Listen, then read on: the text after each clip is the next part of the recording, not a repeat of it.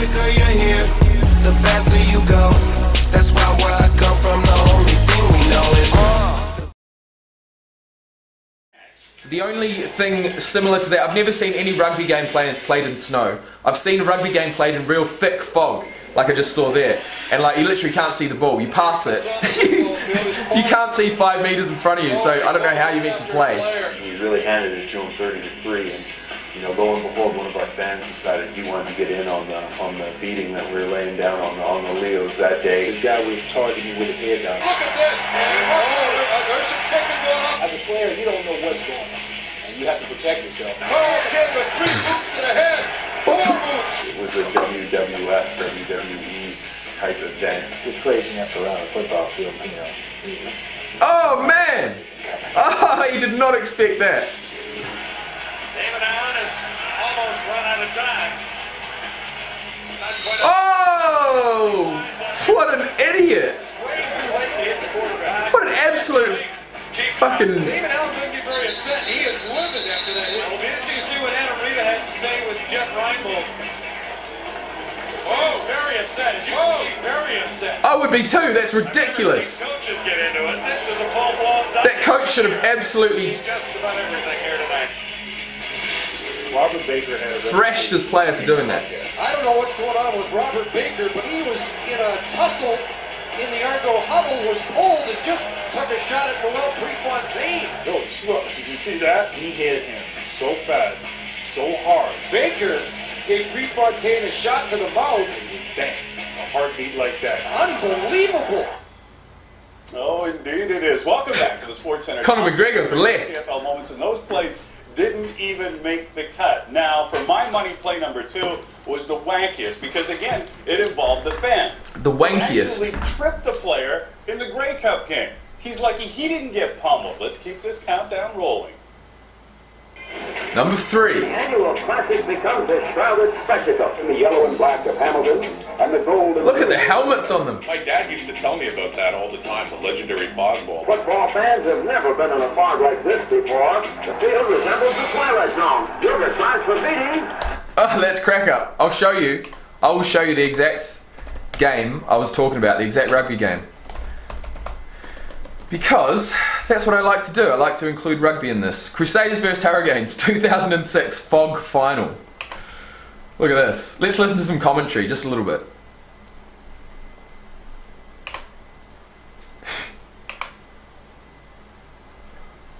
It's off the monitor. Yeah. Look at that! Oh, some of these names will be legendary. Back in 2006.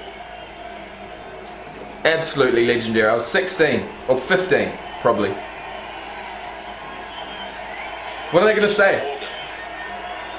Umanga, Nonu, Lomi Whātau, Asia Tuiava, Piri Wipu, David Holwell, absolute legend, Yeah, man. TJ, hello, mate. Yeah, hello. Just checking, mate. Yeah, got your hitch. Can you hear me, TJ? Oh, this is hilarious. Okay. Yeah, okay. Crusaders are my home team. Fuck, man. Looking at these names brings back so many memories. I got you. Okay, mate. Okay, mate. This might be a dual effort, this. Yeah, okay. It's No worries. very hard to see. I mean, I'm calling this pretty much off the monitor, mate. Okay. Entirely. Yeah, mate. Yep, off the monitor, mate. Yep. Because they're up in the commentary box. They're literally up here watching this. They can't see anything. Talk about the players. We're talking about the players. Have a spare a thought for the commentators. Yeah. Yes, Robbie. Oh, this song, the Crusaders opening song. It's amazing. All right, let's see what happens.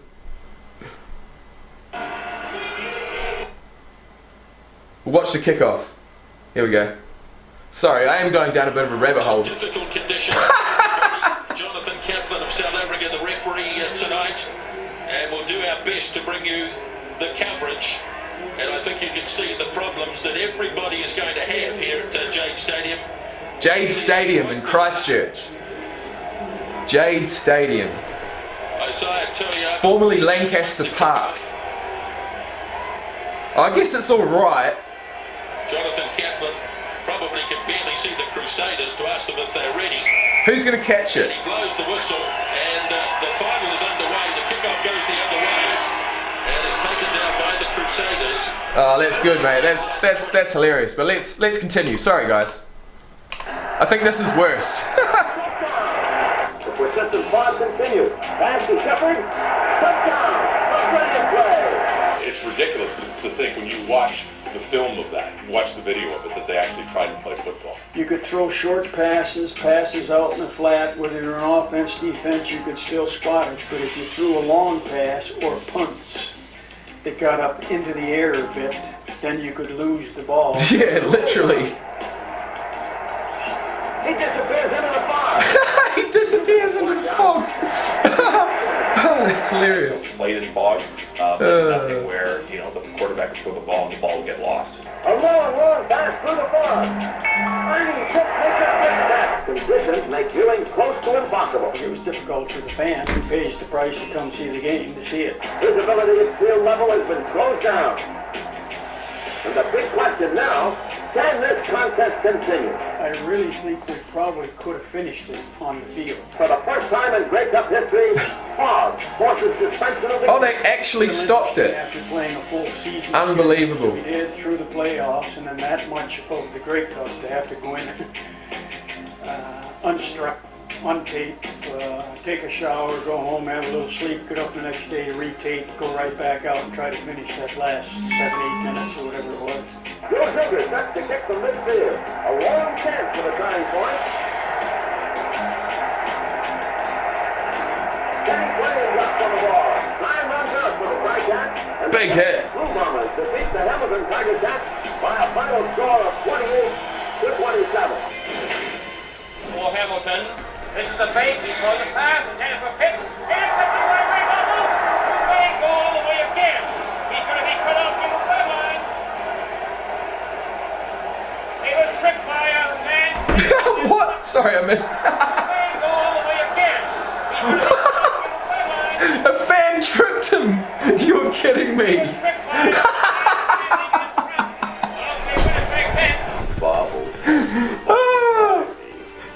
And just as a matter of course, I stuck my foot out. The CFL, right? Who exactly was in charge back then? Was anybody in charge of this guy? That's phenomenal. Any security at all? I got in because a police officer loaned me his badge and I said I was security and that's how I got in. Bobble has come back to Winnipeg. I expected him to come back, throw his arms around me and say, you have got to be the funniest guy in North America. Instead of that, he wanted to assault me. All of a sudden I was on the ground. When I jumped up and ran back there, I thought it was one of the Winnipeg players, but found out it was a fan and was having a real good time. Can't get too mad at that. His own fan. Somebody who probably shall go mercifully unidentified did stick a foot out. Oh, that is hilarious. Directly in front of the Winnipeg bench. That is hilarious, man. I don't think anybody would have caught him. It's nice. Because yeah, usually no fan would be close enough to the action to be able to do that, eh? No matter how. There are scattered boos from the crowd of roughly 28,000 here at Varsity Stadium, probably from Western supporters. He apologized for tripping me, but he also said that probably no one would remember who you are later on without this incident. Fortunately for me, it did not decide who won the Grey Cup. If it did, I'd still be in the jailhouse. Now, 50 years later, it's funny. Oh, it's funny, alright. The count. We've counted down 9 of the game's most incredible moments, but one still stands alone. This should be good. We reveal the craziest moment in CFL history next. Next on Craziest CFL Moments. The 1950 finalists. Mud Bowl.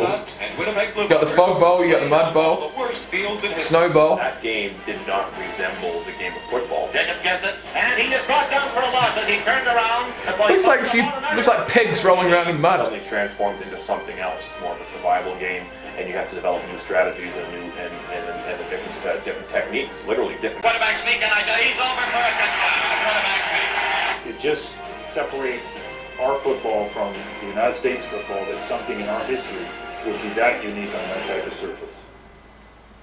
Okay, on we go now to the craziest moment of all time, although it does rather depend on your perspective. I was in Calgary. Craziest moment of all time. The event was driven by Rider fans. McMahon Stadium, a sea of green. The Alouettes, the prohibitive favorites. It looked like the Riders had won when everything went crazy. Looked like they'd won when everything went crazy. Grey Cup original matchup. The Saskatchewan Roughriders and the Montreal Alouettes. It all comes down to this possession. A 2-point Rider lead. Cole Richardson, midfield. The biggest thing that I just kept on thinking about is just give Damon a chance. Anthony Calvillo. Need at least 5. Calvillo steps up and they're going to get it. And now for the win.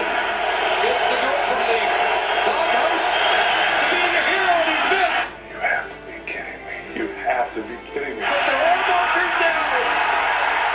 Penalty markers down. What happened? All over the field. No, the flag. I'm like, what? It was just surreal. It was just like, that is just not happening. When the flag goes up right away, you know, there could be nothing else. Illegal substitution, too many men on the field, Saskatchewan. Let's count them 10, 11, 12, and 1 in the end zone. That makes 13. All our police cannot believe it.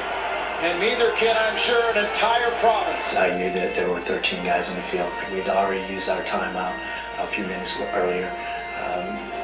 We could not communicate to try to get someone off the field because of the noise. Okay, God, this is in your hand. Whatever happened, happened. And now, Duval gets a second chance. Second chance. To win the 97th Grey Cup. Ball down, ball through, and the Montreal Alouettes have come all the way back. And they are the 2009 Grey Cup champions. Heartbreak for Saskatchewan. I'll take the man upstairs and we got a second chance. First, it looked like the Rough Riders had won the Grey Cup, only to unbelievably Far out. What a finish. Imagine that. Imagine watching that live. You think you've lost the game. You think you've won That'd be the game insane. because the kick is missed and then there's the penalty. Look over at Saskatchewan. The sheer look at the pressure there, the heads hanging, everything else. That first jubilation for the Riders, and then just complete depression. I don't think the Rough Riders lost. I think we won that game. And that game showed tremendous ability and teamwork. It showed ability to overcome adversity. A finish that will become part of the lore of this great game. The finish that will be talked about.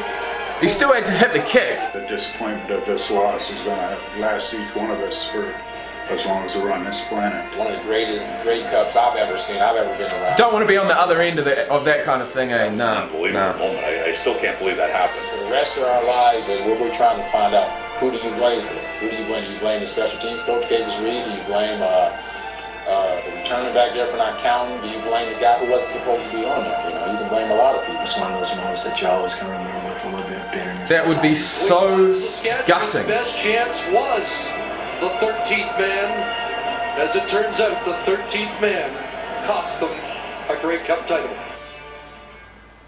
I tell you, that really was a remarkable game, and what a finish. And that's going to do it for us. We hope you enjoyed this show. From all of us here, thanks for watching. And I hope you enjoyed this show. So from all of us here at Alice Springs, I want to say have a great day.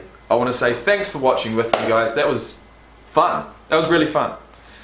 But I'm actually going to change tack here. I've got a video that I really want to watch. It's a long one. It's an hour long. It's got Brad Pitt narrating. I think it's called America's Game, but it's the one on the New Orleans Saints coming back from the devastation of Hurricane Katrina, and I can't wait to watch it. But I really enjoyed this one. So guys, if you want to support me, you want to support the channel, continue the growth, hit that like button. If you want to subscribe, even better, and I'll see you in the next one. Peace.